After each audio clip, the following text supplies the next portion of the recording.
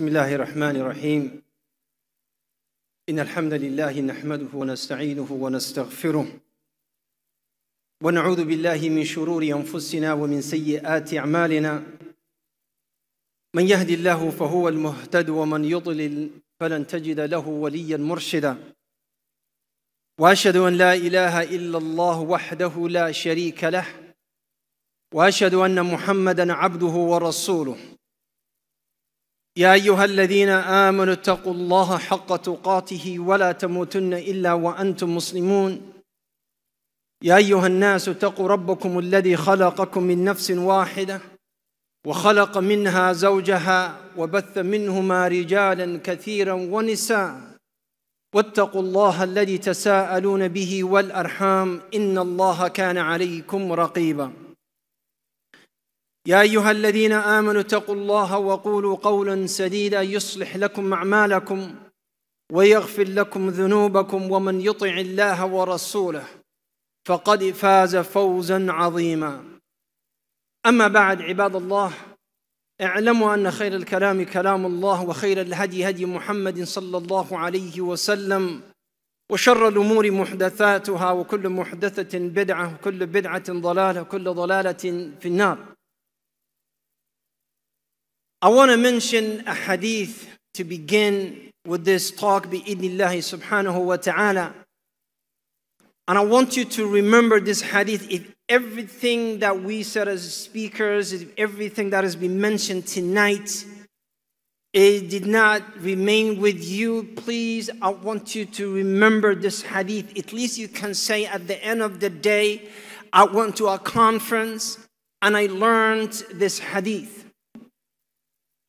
For the students of knowledge, this hadith in Sahih al-Bukhari min hadith Abu Hurairah. And this hadith is talking about Allah subhanahu wa ta'ala. And I want you to reflect on this hadith. يقول the messenger of Allah قال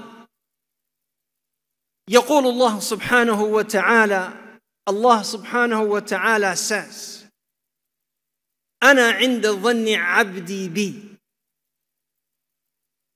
He said, Allah said, I am to my servant what he thinks of me. I am to my servant what he thinks of me. In Musnad Ahmad, it says, فَلْيَظُنُّ عَبْدِي بِي مَا شَاءَ. He said, let my servant, let that being that I've created, let him or her think of me as they wish. And then he said, subhanahu wa ta'ala, Allah is saying, فَإِن ذَكَرَنِي فِي نَفْسِهِ ذَكَرْتُهُ فِي نَفْسِي.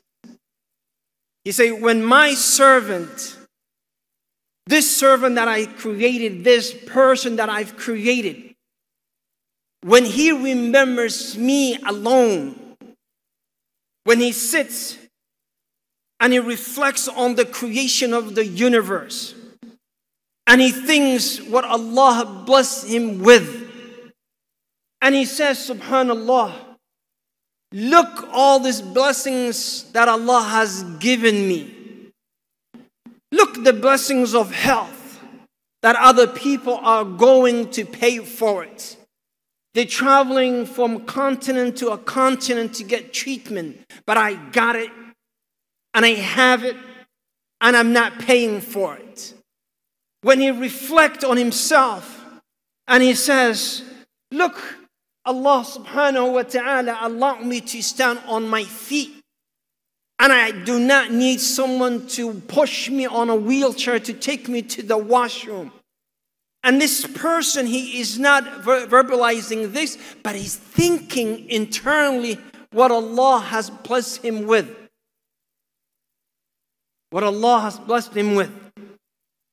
Allah says, I will remember him in a way that fits His Majesty, in a way that fits Allah.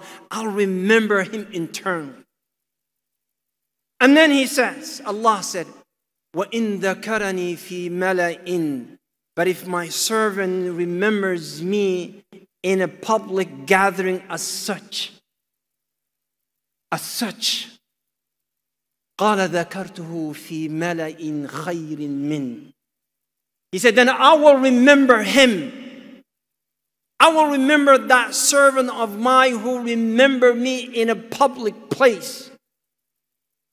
I will remember him in a gathering which is better than his. See, now look, Sheikh Asim al-Hakim was right here. And he was remembering Allah. He was quoting from the Quran. And he was remembering Allah in a public podium. You know what Allah said?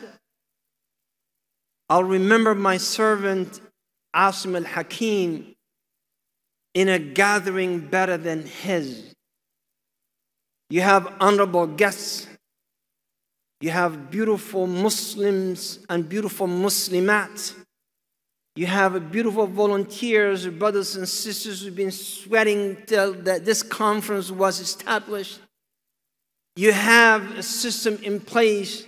Allah said, since He mentioned me in a public place, I will mention Him in a gathering. Ulama, they said, in the gatherings of malaika. Subhanallah.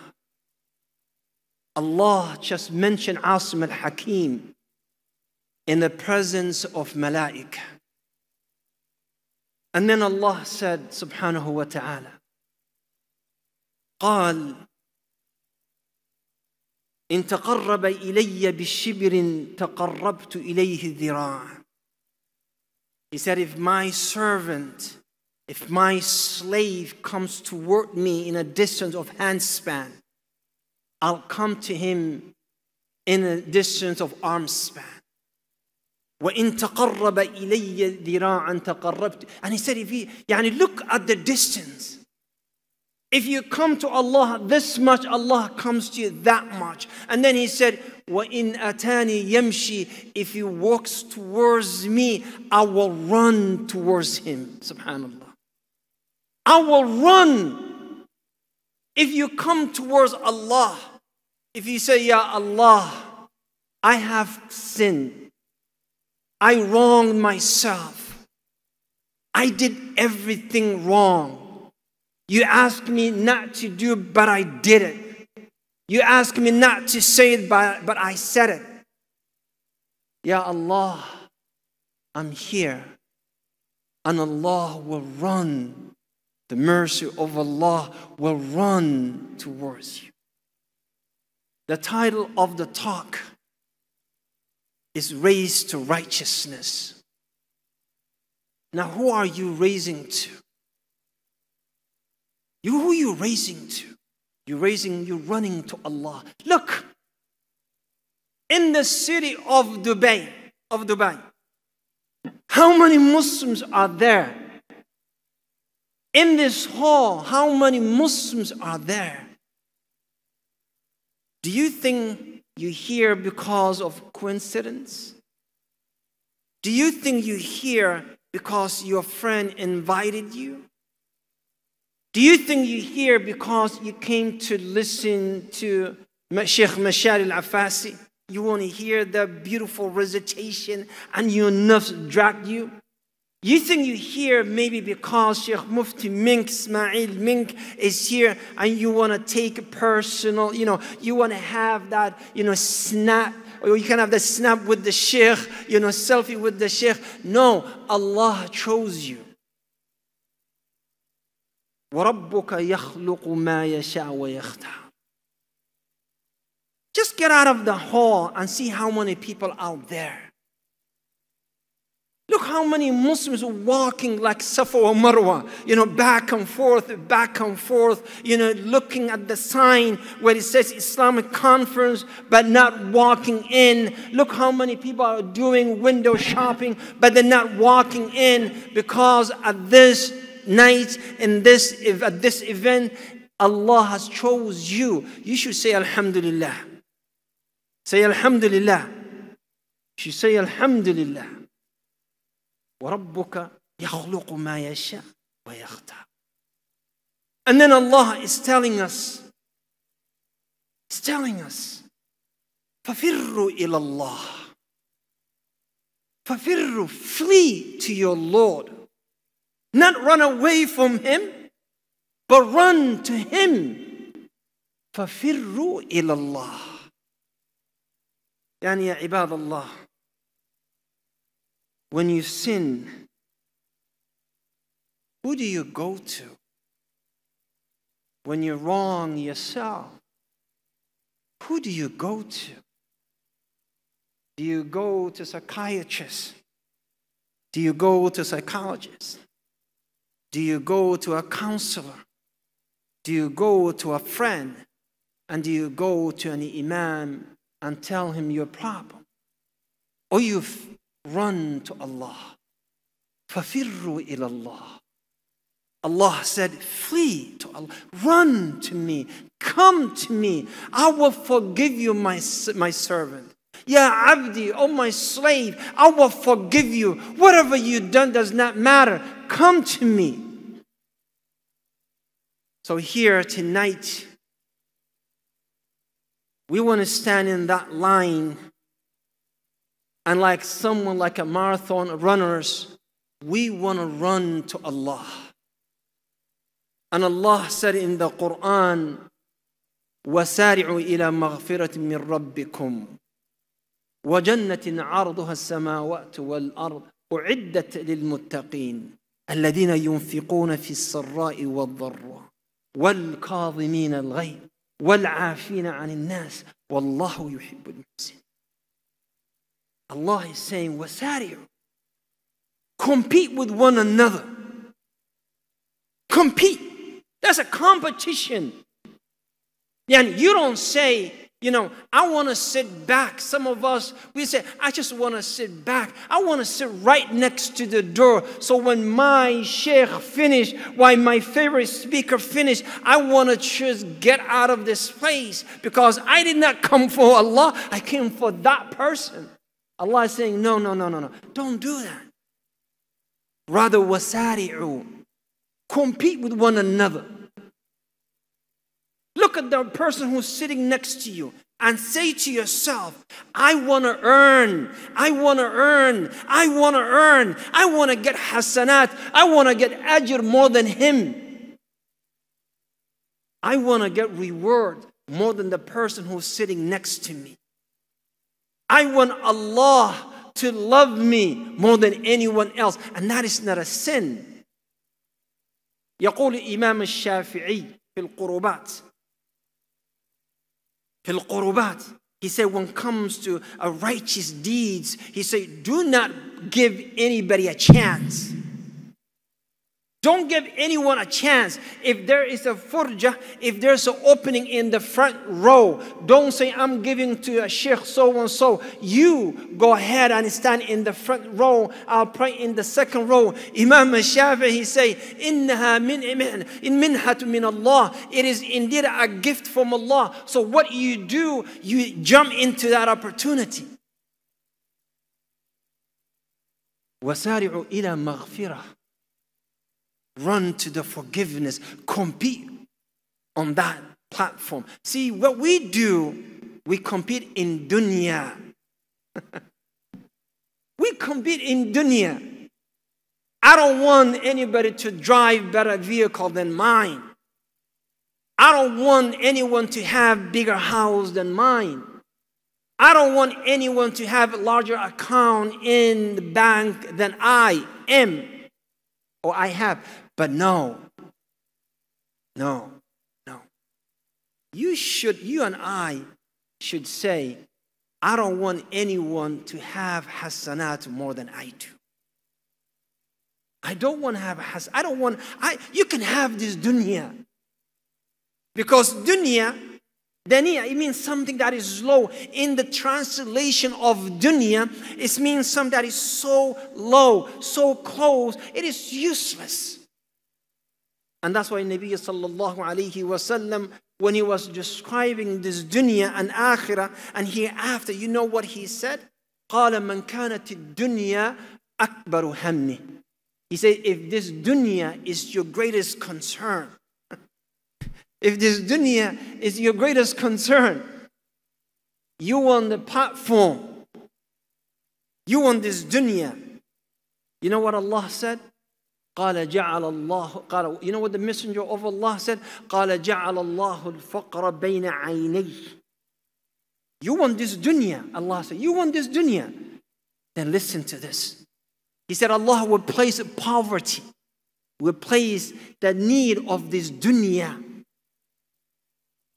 between your eyes. So when you turn to your right, what do you see? Do you see Jannah? Do you see masjid? Do you see a needy person? Do you see the mushaf? Do you see? No, you just see poverty and need. And then you look right in front of you. What do you see? Nothing but poverty and need. When you look to your right, what do you see? Nothing but poverty and need. Even though you have everything. Everything. You know, subhanallah, last night, we were eating in a restaurant. We were eating in a restaurant. And then this brother, out of the blue, and subhanallah, look at dunya. This brother, out of the blue, we finished our food, we left some over, because, we really don't appreciate the ni'mah of Allah. But this brother just walked in, and while we were chit-chatting, he said, Assalamu alaikum. Alaikum assalam. Can I eat with you? And I didn't know how to respond. Can I eat with you? And I said, yes, yes. And I said, you know what? I want to order a meal for you. He said, no, ya akhi, I want this. It's last night, I want this. I said, ya akhi, no, wallahi, ya akhi, no. Ana hatlub lak ahsan min. I'll order a fresh one. He said, no, dunya, it's not worth it. I want this. And then he sat down, and to my surprise, and I was shocked, he asked the waiter, and he said, just give me a spoon. And he took that spoon, and I thought, this guy, he's just joking, he's fooling around with me. And he started eating. And he started eating. And he said, I just arrived from Syria. I came from Syria right now, from the airport to this restaurant. And I can reflect and I see the food that I just saw as left over, that the waiter would come and toss it over to a garbage bin. For a Syrian brother, for Syrians in that, this is a lot.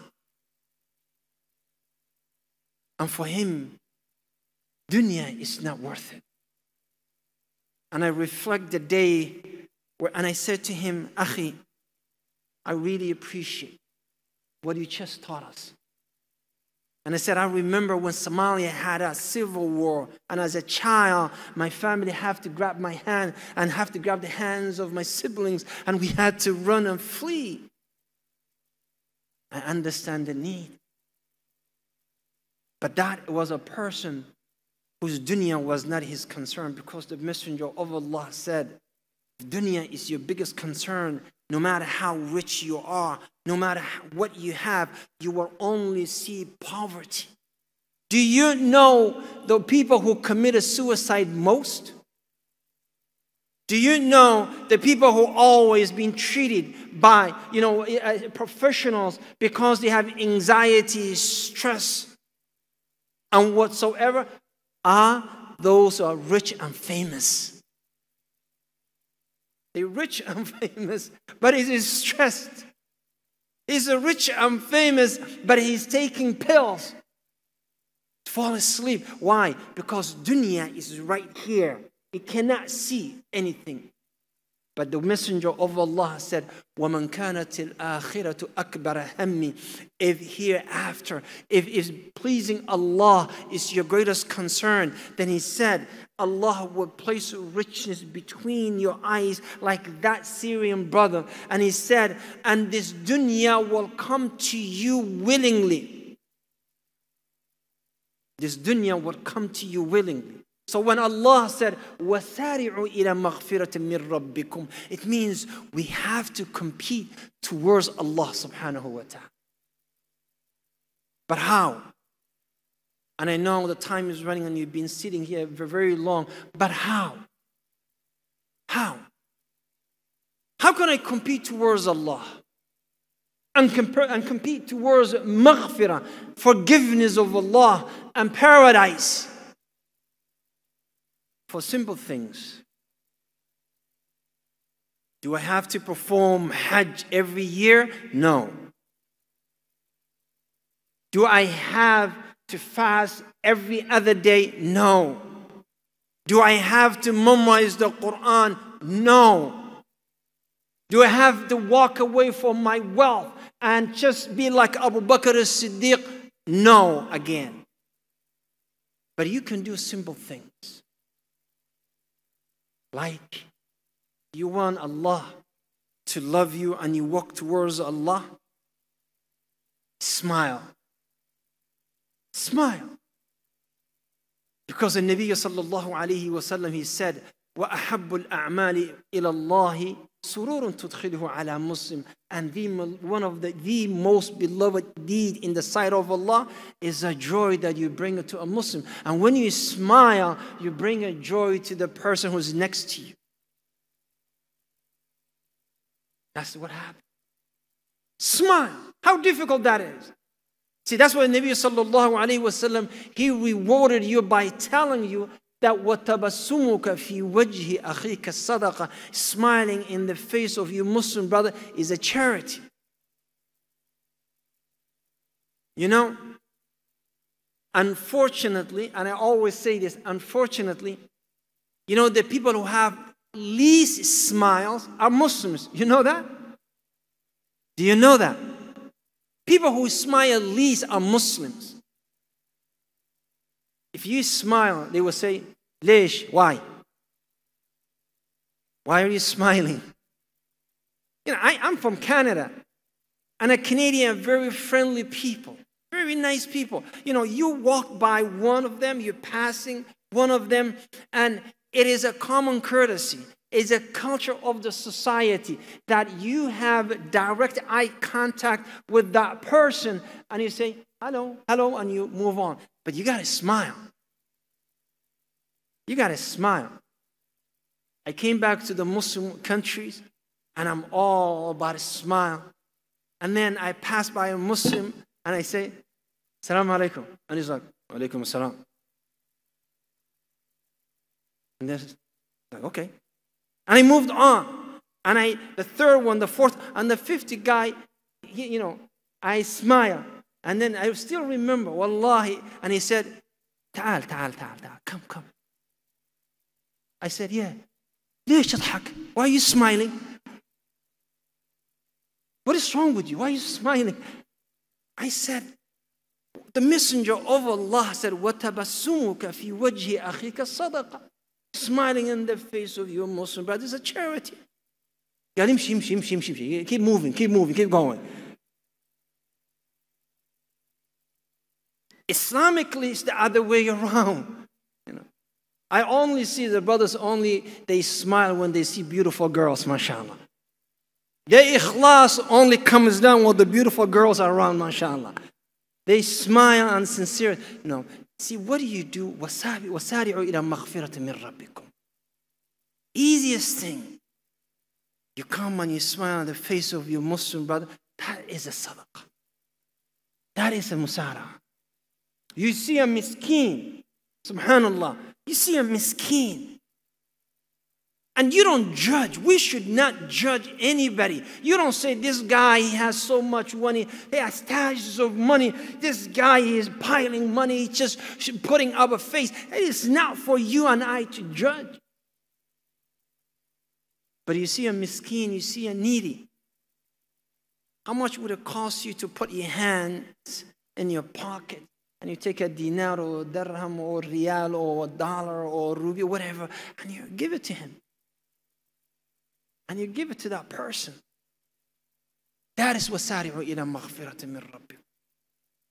وَسَارِعُوا. How difficult is that? You see a person who is struggling with simple things. You help. Now that is وَسَارِعُوا إِلَى مَغْفِرَةٍ مِّن رَبِّكُمْ. My dear brothers and sisters in Islam, Jannah, Jannah. It's not built on major deeds like Hajj or, fasting. Yes, it is indeed part of your essential core and the core of your religion. But simple things that you do. The sadaqah, there is this show that I watch. And this show, what they do, they rescue dogs. Stray dogs, abused animals. They rescue animals. And the people who rescue animals, they're not Muslims. They're not Muslims. And you see, subhanAllah, you see in Muslim countries, when we were growing up, if I see a dog, that means to pick up a rock and stone that dog like it's shaitan. Wallahi, when I see a dog that's my jamara. This is a jamara al-kubra. I'm going to stone this shaitan to death. That shouldn't be. Because when we grew up and we learned the deen of Allah, we learned that the messenger of Allah said a prostitute, when Allah forgave her and she went to paradise because she cared for a dog. She cared for an animal. And that's why Nabi sallallahu alayhi wasallam was mad at one of the Sahabi who took from a bird, its nest and babies. قال من أفجع هذا فيه. Who scared this bird concerning this baby? And one of the Sahabis said, I did it, Ya Rasulullah. He said, take them back. Take them back. وَسَارِعُوا إِلَى مَغْفِرَةٍ مِّن رَبِّكُمْ. You can do simple. You can do simple things for your spouses. You can do simple things for your husband, for your wife, for your parents, for your child, for your neighbors. I live in the West. I live in Canada. And your neighbor, subhanAllah, neighbor, non-Muslim neighbor, they respect your privacy. They respect the time. They respect you. And sometimes, even Christmas time, they will send you a thank you or Merry Christmas card. In Islam, it is for us to be good to our neighbors. It's to be good to our neighbors. And wallahi, and thumma wallahi, and thumma wallahi, nothing is more powerful. Nothing is more powerful than the manners of Muslims in terms of da'wah. Nothing is more powerful.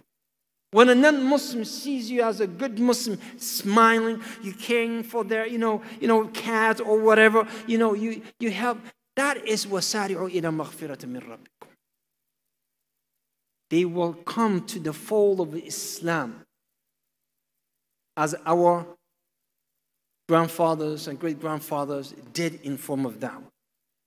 I will conclude with this, ya ibadallah. I know you've been sitting here. May Allah subhanahu wa ta'ala reward you. And I know I want you to stay here until the brother concludes the event. Because when you've done that, Allah subhanahu wa ta'ala will say to the angels, look on my servants. Allah will say, look on my servants.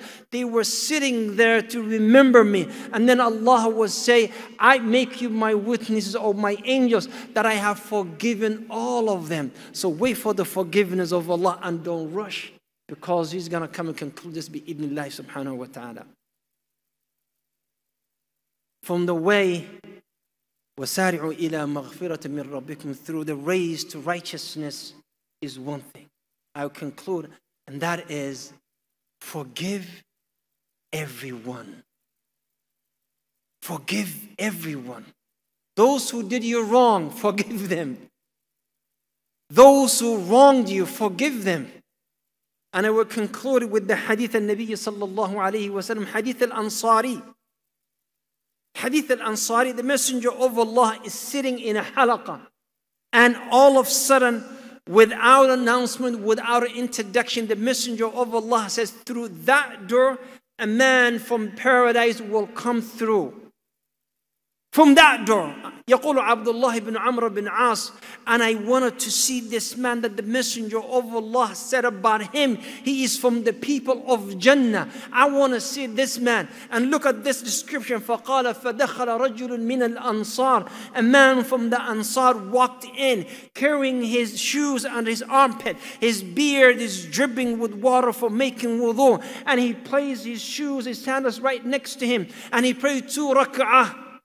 And then he left. The man was not known for his, generosity. He was not known for his, sadaqah, for his Quran. He was just a simple man. And then the messenger, or that man left. Then the second day, the Messenger of Allah said, now a man from paradise will walk through that door. And then the same man with the same description walked in. And the third day, the same thing happened. So Abdullah ibn Amr ibn As, he said, I want to know why this man is so special. Why is he so special? 3 days in a row. And I want to remind you this. Abdullah ibn Amr ibn As was a man who used to pray Qiyam al-Layl all night long. It was a young man who used to fast every single day. It was a man who used to finish the whole Quran in one night. So he said to himself, why would this man win this award 3 days in a row? I want to know his secret. So he followed, he said to him, I want to be your guest for 3 days. So he hosted him. He said, welcome. You want to be my guest? Because Abdullah ibn Amr ibn As, he wants to examine this man under microscope. So he said he slept the first night. He didn't do anything. I pray Qiyam al-Layl, I read Quran, I'm fasting tomorrow, but the man did not do any of that. Except when he's turning in the middle of the night, he remembers Allah. He said, I watched him for 3 days. At the end of the third day, I said to him, listen, I didn't need you to host me, but this is what I heard the Messenger of Allah saying, and I want to know your secret. See, now, if you see a successful man, what do? You want to know the secret of his recipe. You want to know how he became rich. You want to know what he did to achieve this wealth, what he did to get his degree, what he did to have this real estate. But the Sahabi, he said, I want to know his secret. I want to know the recipe, the secret of his recipe. So I said to him, what do you do different? قال هو ما رأيت. It is what you saw. And then he said, I left. But before I stepped out of the door, he said, come back. I do one thing differently. He said, what is it? He said, every night before I sleep, I clean my heart. I don't keep anything in my heart towards anyone. I forgive all the Muslims and the non-Muslims. I forgive all those who did me wrong. And I sleep at night knowing that there's no one in my heart that I have ill feeling towards. Then Abdullah ibn Amr ibn As, قال هو ذاك. This is one thing that is difficult to achieve. So what I'm telling you tonight, forgive everyone. If you want the maghfirah of Allah, if you want the forgiveness of Allah, if you want to win this race, if you want to reach the end line on this marathon, which just started tonight, I want you to forgive everyone. Everyone. And may Allah subhanahu wa ta'ala reward you. Wa jazakumullah khair. Wassalamu alaikum wa rahmatullahi wa barakatuh.